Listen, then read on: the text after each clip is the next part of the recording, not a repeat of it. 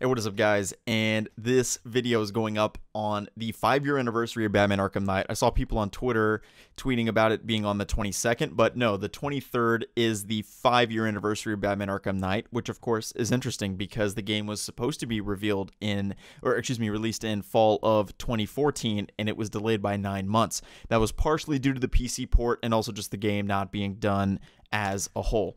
I wanted to talk about this game in a more objective sense because when I first played this game, I was furious. I was so pissed because it was such a letdown from what I was expecting. But now, 5 years later, that my expectations are leveled, I think that I can be more objective about the game. And there are things that I irrationally hated on, and I think other people irrationally hated on. For instance, the Batmobile was a great innovation to the game. It was just overused in a boss fight, and it was a huge disappointment to actually face against Jason Todd in a tank battle, and the Deathstroke side mission final boss was also a tank battle, which is just absurd. So that's obviously a downside. The Batmobile itself was incredible, and the assisted takedowns when you're free roaming, you can call in the Batmobile to your exact location, it swoops and comes pick you up, or you can throw a guy into the air, he gets blasted by that non-lethal cannon. I mean, it's really, really cool. That is an incredible innovation and advancement to the Arkham franchise, which the Arkham franchise was so good at doing. From Arkham City, the free roam, extended side missions, open world is so much better than in the first game. And with Arkham Knight, the free roam world also increased, as did the utility of the Batmobile, getting that for the first time, which they did not have in Arkham Asylum and Arkham City. And also you could just fly much faster. Traversal was much better as a whole. So they really improved on a lot. The difference between Arkham Knight and Arkham City is that Arkham City was pre-planned from Batman Arkham Asylum. If you remember, there was that Easter egg where you blew the wall through Warden Quincy Sharp's office, and you could actually go in and see the plans for Batman Arkham City. So literally before Batman Arkham Asylum was even done, they had already planned through the entire second game. Now, of course, they didn't have every single detail allotted because they were still working on the first game and working on getting that one done, but they had a clear direction for what they wanted to do with the sequel before they even had a sequel greenlit. And that Easter egg sat there for years and nobody noticed it until they finally uploaded it to YouTube under a fake account to make sure that other people could see it, and then it was out into the world. My point being is that Batman Arkham City was meticulously planned, and the plot of Batman Arkham Asylum clearly led into Arkham City, and it was originated and intended to work that way. Now, compared to Batman Arkham Knight, Batman Arkham Knight is most clearly an afterthought. They had no idea what they were going to do with this third game. Of course, as soon as Batman Arkham City was greenlit, they knew that they were going to have a third game, but they ended Batman Arkham City so pointedly that they really had nowhere to go. And that's completely obvious. There is no setup for Arkham Knight in Arkham City. There is no scene of Jason Todd and you bonding with Jason Todd that would basically be a foreshadow to Arkham Knight. No, they have to slam that scene in there 30 minutes, 1 hour before the final reveal, and ultimately that leads to the reveal being totally predictable. Now imagine if we had seen the Jason Todd flashback scene of the Joker killing him in Arkham Asylum or Arkham City, and they had also planted the idea of a couple other suspects, quote unquote, of who could also have been the Arkham Knight. But that would have created an incredibly thrilling finale, because we would have no idea, because they would have set up Jason Todd, they would have set up a couple other people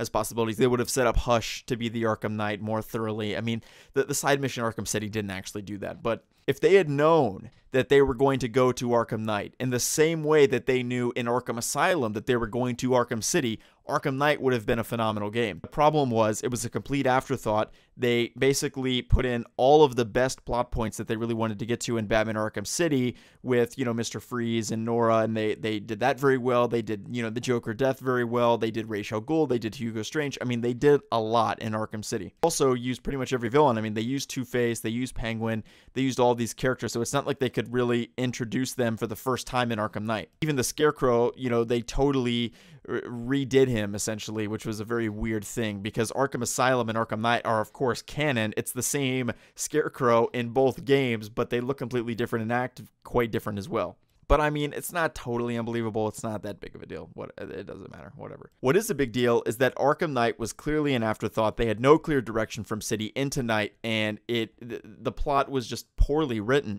I'm curious if Paul Dini had a plan for Arkham Knight, and if they totally scrapped it, or I mean, there's lots of rumors about that. None of them, I think, have any validity. No one really knows what happened there. It's just very interesting to me that it seemed that City was so meticulously planned out after Asylum, and then Arkham Knight was just a total disaster. They clearly did not know what they were doing. And as I said, I mean, Arkham City really could have led into who is the Arkham Knight and who is this character, where are they from, and they could have planted a few suspects throughout Arkham City of like, well, it could be Jason Todd, it could be Damian Wayne, it could be one other character, and then you have three, basically, you know, three suspects that you plan in that game. You propose two more in Arkham Knight, just as they tried to. They proposed like Jason Todd as a potential, and then they also did, I think, really no, I mean, the only character they really convince you to maybe be the Arkham Knight is honestly Jason Todd. That's the only person that anyone thought of realistically. And everyone, I remember, was theorizing before the game came out, like, oh, it's going to be Aaron Cash, or it's going to be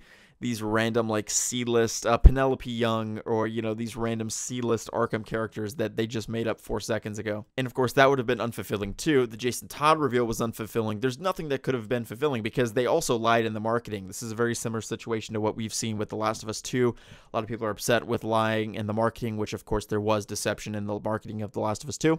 The same is true of this game. They said that it was an original character. The Arkham Knight is not an original character. He's an original character in the extent that Nightwing is an original character to Robin, or that they're different characters. Of course, they're not. Nightwing and Robin, they're the same character. Their name is Dick Grayson.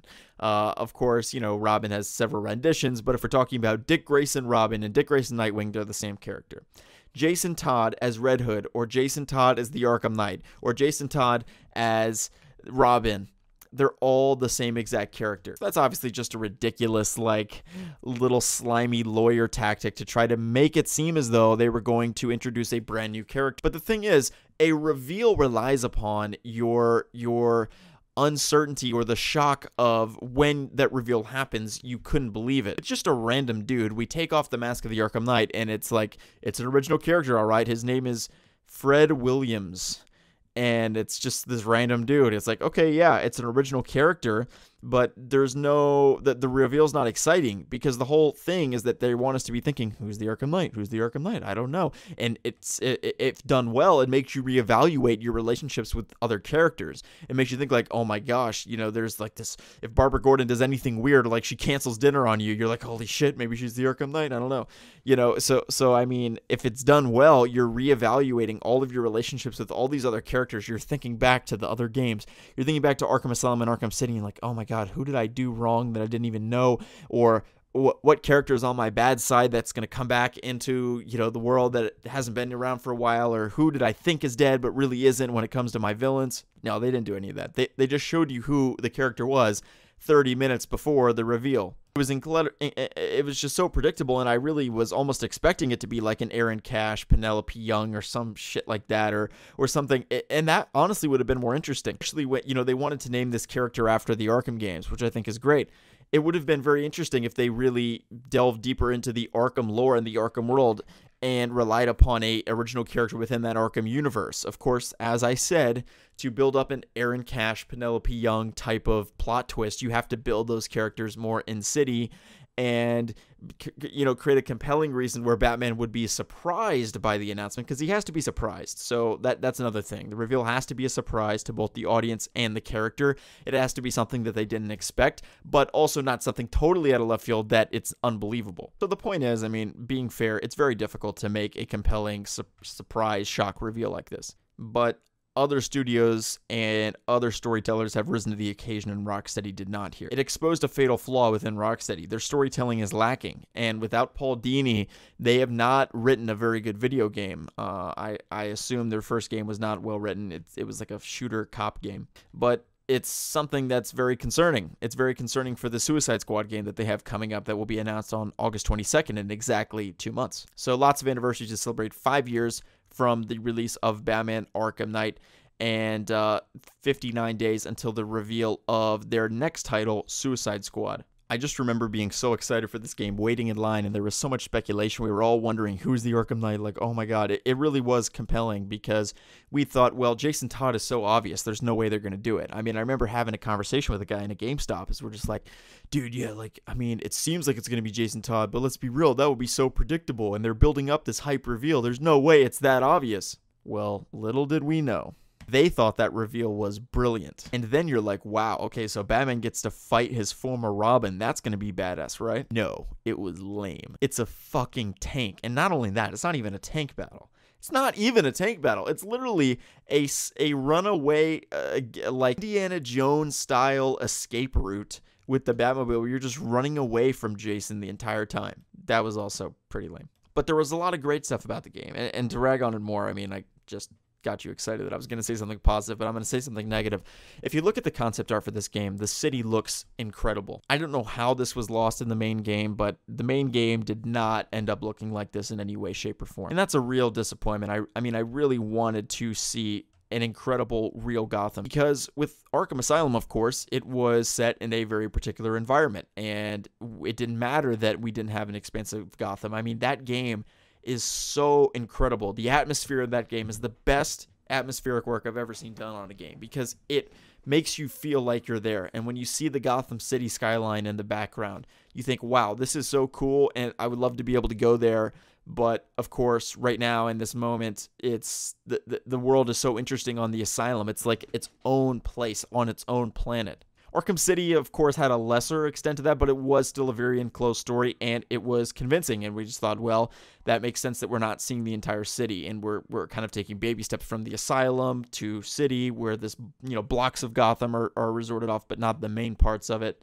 And then we get to Arkham Knight when we think we're finally going to get Gotham City, and there are 3 skyscrapers in the entire game. It's very, very flat. It doesn't feel like anyone lives here. The map feels like something that was created for a video game, not a place where real humans lived. It is by no means the worst map work I've ever seen or anything like that. Creating a more photorealistic world definitely took away from the aesthetic and environments that we got in Arkham Asylum and Arkham City, and the problem is they didn't encapsulate that by creating a real-world Gotham. Like, the art design style that they went for in Arkham Knight, compare the, Scarecrow from Asylum to Arkham Knight. They're going for a more movie, photorealistic type of look. But the problem is they didn't match that with a photorealistic city. They didn't match that with what Gotham would look like if it were a real city near New York City and New Jersey and all that. It would be gigantic. There would be dozens of skyscrapers, and it would be lively. There would be tons of people. There would be these huge skyrise apartments. I mean, think about how Gotham is. It's one of the biggest cities in the United States in the DC Comics lore. Not the biggest. It's not bigger than New York City or LA, but it's like top 5 biggest cities in the US in this fictional reality that we know as DC Comics. So the point being is that it was not a compelling Gotham. It was 3 little islands you could drive from one side to the other in like a minute and a half. That's not Gotham City. Are you kidding me? We wanted like GTA for Batman. And that is what I want to know. Are they going to deliver in this next Batman game? Is it going to be like a GTA-sized experience? Of course, not even GTA-sized experience, because we're not going to have the perimeter of Gotham, with like the desert around Gotham and, the mountains or whatever. They don't have that in Gotham. It's just the city. So we just need the city. So it would be literally like a fifth the size of GTA 5. Of course, GTA 5 is gigantic. It is multiplicative, many, many, many hundreds of times bigger than the Arkham Knight map.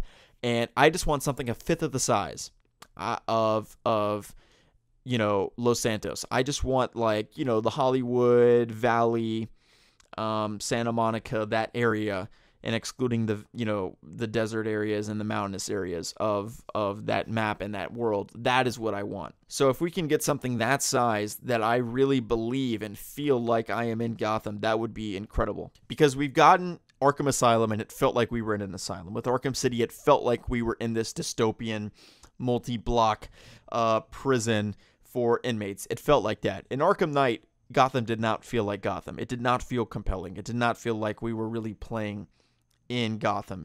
And you could look out into the skyline in the background and you could see glimmers of hope of what a Gotham would look like, and we're just not allowed to go over there. So there's a lot of room for improvement there, but I think that Arkham Knight improved combat substantially. The storytelling, I think, although the plot as a whole took a step back, the way in which they delivered the story was quite compelling, in the sense that there were more convincing cutscenes that clearly used mocap as opposed to animation, strictly animation. The character models look much more advanced. Facial expressions are much better. And we got to see Barbara Gordon and Dick Grayson and your allies much more in person as opposed to seeing them over the computer or over telecoms. That was also a nice touch that made it feel much more real, as opposed to Barbara Gordon being secluded and you never actually seeing her. I like that we actually got to see her. We got to save her one time, like 17 times. So, I mean, that was kind of a nice part of the game. So on the whole, you know, Arkham Knight did a lot of things right. It advanced gameplay substantially. Side missions, many more side missions. Replayability is great, much better than the other games.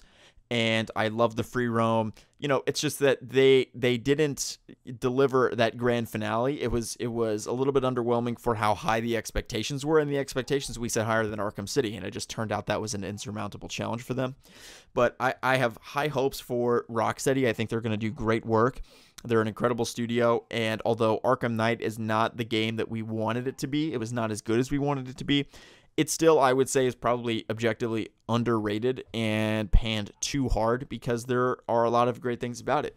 And I thought that today would be a great day to put all of this in perspective. And even though, to be frank, I did spend the majority of this commentary going through negatives, I also did want to take a couple minutes there and explore, like, we were all so excited about this game. We all could not wait for it. And the graphical improvements were very substantial. The game still holds up. The Batmobile driving is flawless. The combat is perfect. It is one of the best combat games you will ever play. You know, it substantially improves upon Batman Arkham City. And they did set up something really good. They set up a really good movie-type plot. Unfortunately, the payoff was not there, but they still had great underpinnings. And they did a great job making Scarecrow more photorealistic and making it feel like we were playing through a movie as opposed to a comic book aesthetic from Batman Arkham Asylum or Arkham City. Not that it's necessarily better or worse. It was just a nice evolution to see them try to, you know, evolve their style a little bit. And ultimately, I mean, they really put their heart and soul into the game. I think that they really wanted the story to be fantastic. They wanted that reveal, that Arkham Knight reveal, to be great. It did fall a little bit short, but I mean, that's in no small order to the amount of effort that was put in by this team and, you know, love and care into this product, because they had worked the longest on this game than any game that they had up to this point. So they kept increasing the amount of time they were investing on the games. Their staff, you know, expanded exponentially many times over to basically meet the demands for the game, to expand more side missions, more Batmobile gameplay, more expansive world. And they did do a great job at improving in all of those areas. So with all that being said, you know, it's a happy 5 years to Batman Arkham Knight. It was one of the most important games in my life because it really kickstarted my YouTube channel. And it was one of the games I was most excited for, probably the most anticipated game ever.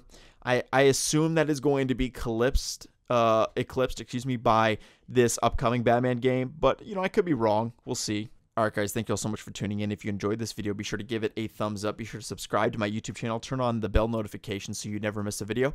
My name is Slickmoth. We'll see you guys in the next one. Peace out.